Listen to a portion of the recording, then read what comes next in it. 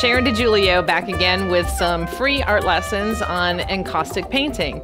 This part incorporates the FW ink, so you can use any kind of India ink, any kind of acrylic ink, or whatever you have in your studio is fine. Now this again will make it a mixed media project, but it's another fun thing to do.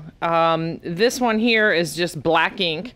And what you want to do is just sort of make marks on here. You don't want to cover the entire surface because remember, acrylic and encaustic don't really mix together.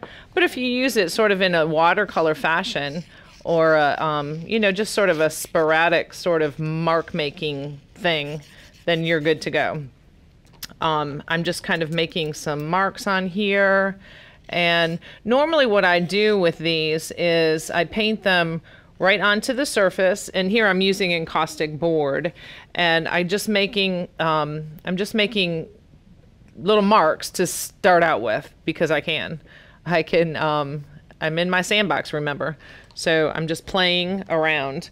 Now what you can do is set this aside and let it dry completely overnight, or if you're impatient like me, then you can use your heat gun.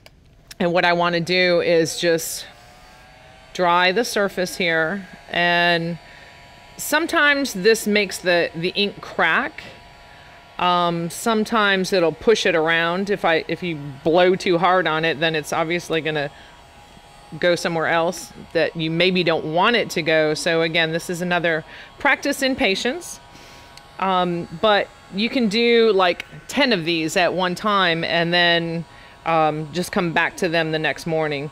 Again, it's just a different way to deal with your surface. Once this is completely dry, which it's not going to get right this way, but once this is completely dry, then you just want to come over top of it and treat it like an unprimed surface. And you want to prime it your 3 ways. Prime it this way, dry it, prime it the next way, do your cross hatching, and then you can use that as your base. This one right here is a finished piece, not a completely finished piece, but finished with this project, where I had the a regular board, and then I put the encaustic gesso down and let that dry, and then I put the ink on top of that surface and sort of manipulated the surface to get these sort of streaky marks, and then I've primed this. So this is just another way to start. And a lot of times I like it when my pieces, my surfaces sort of speak to me and kind of give me guidelines of what it's trying to help me to make it do.